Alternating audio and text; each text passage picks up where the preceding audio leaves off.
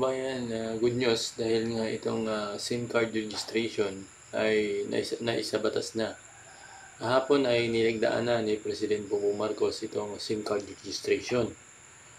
Pero ay ito'y kinundina ng Kabataan Party List. Sa katunayan, ito yung sinabi nila sa kanilang page.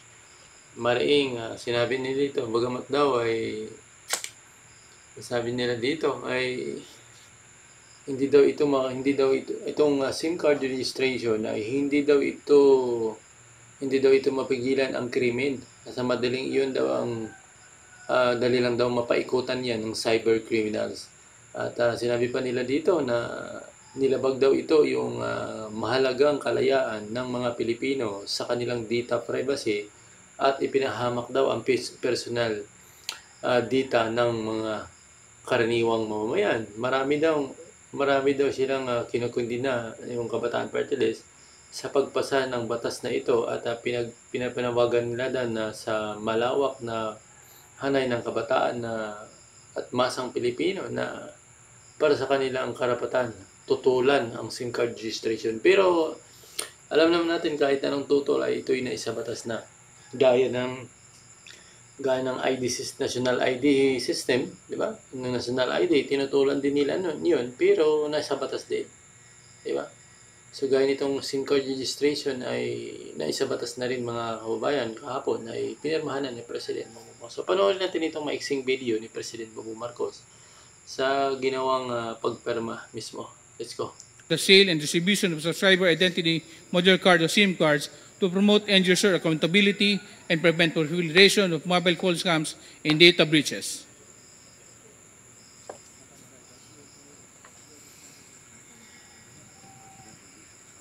Ayun na, pinirmahan na ni President Bongbong Marcos yan. The President may wish to sign the document.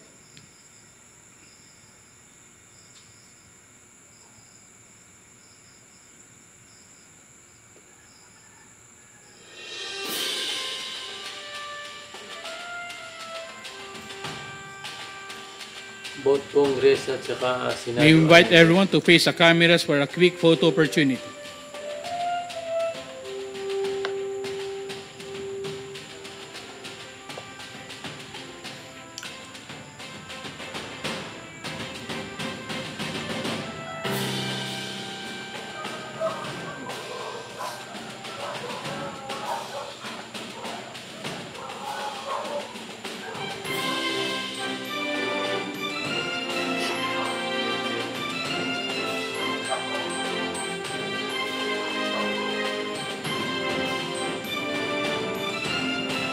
Thank you very much, Mr. President.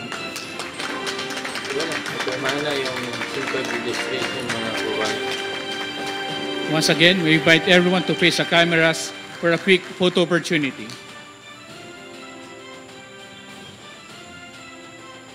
I-mute ko na rin kasi tapos na eh. So, yun yung nakikita. Nandyan din si Vice President Sara Duterte. Nandyan din si Sobere. Tapos nandyan din yung leadership ng leader ng House Representative. Diba?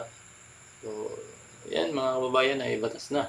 At alam naman natin, maalma yung tutol dyan talaga. So, ganyan na lang ating video. Good morning. At see you next video mga kababayan. Maiksi lang ating video ha. 3 minutes o 4 minutes lang. Curb the spread of spam text messages and scams.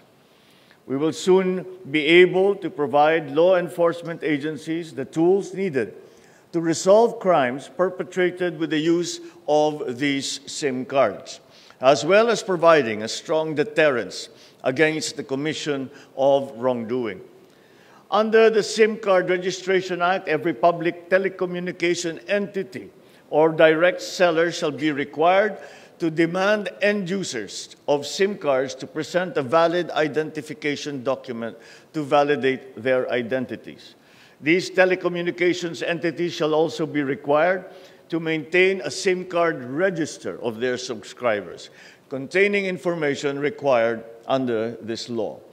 It also mandates that they submit a verified list of their authorized dealers and agents nationwide to the National Telecommunications Commission with updates every quarter of the year.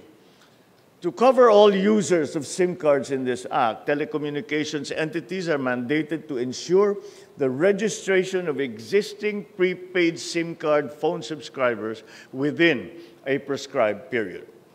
Failure to comply results to the grant of authority for telecommunications entities to automatically deactivate services to the specific SIM card subscriber under the force of law.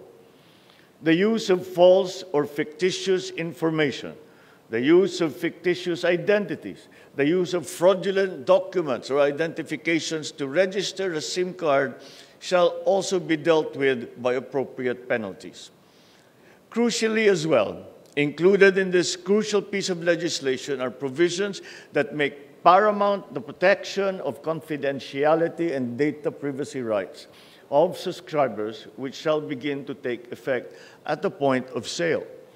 Any information in the SIM card registration shall be treated as absolutely confidential unless access to this information has been granted by the written consent of the subscriber. These public telecommunications entities shall only be required to disclose information contained in the SIM card upon a duly issued subpoena or order of a court upon finding of probable cause. They can likewise be compelled to do so upon written request from a law enforcement agency in relation to an ongoing investigation, that a particular number is used in the commission of a crime or that it was used as a means to commit an unlawful act. Appropriate penalties shall be imposed for any breach to this confidentiality due to negligence, for spoofing a registered SIM card, for the selling of stolen SIM cards, and for the sale or transfer of a registered SIM without complying with required registration. So I commend the legislators from the House and from the Senate for coming up with this timely and necessary law. It is the first legislative measure that successfully passed the approval of the bicameral panel of both houses in the 19th Congress. Truly, the legislation is going to be welcomed by many of our people, especially now, with reports of the commission of various crimes using mobile phones, including proliferation of text scams and spam. Indeed, with the signing of this law, we set the important tone that it is our national policy to ensure that technology shall only be used to improve our people's lives. Moving forward, it is my hope that we will be able to enact even more measures to help bring forth the security, progress, and prosperity that we aspire for our Filipino brothers and sisters, and for the entire nation. Thank you at mabuhay tayong lahat. Magandang hapon po sa inyong lahat. Thank you, Mr. President. A round of applause, please.